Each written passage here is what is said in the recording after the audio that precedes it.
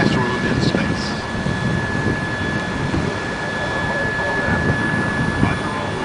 Houston now controlling the flight of Endeavour. The space shuttle begins its journey back into orbit.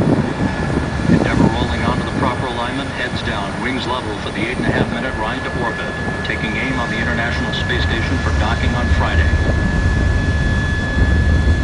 30 seconds into the flight, the 3 liquid fuel main engines will soon throttle back to 72% of rated performance in the bucket to reduce the stress on the shuttle as it breaks through the sound barrier.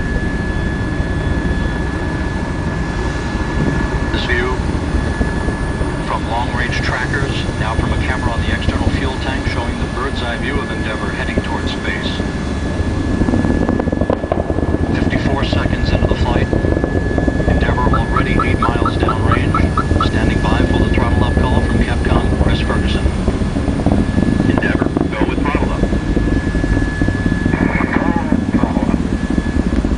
The throttle up call acknowledged by Commander Scott Kelly, joined on the flight deck by pilot Charlie Hobaugh, flight engineer Rick Mastracchio and Tracy Caldwell, Dave Williams, Al Drew, and Barbara Morgan seated down on the mid-deck, Morgan racing towards space on the wings of a Legacy.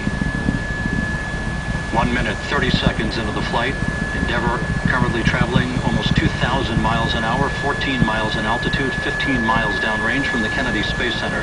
3 good fuel cells, 3 good auxiliary power units, 3 good main engines.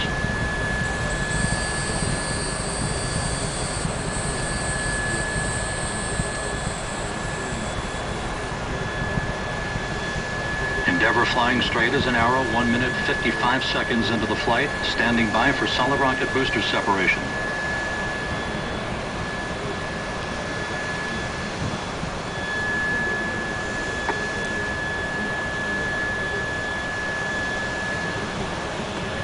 Booster officer confirms staging of good solid rocket booster separation, guidance now converging.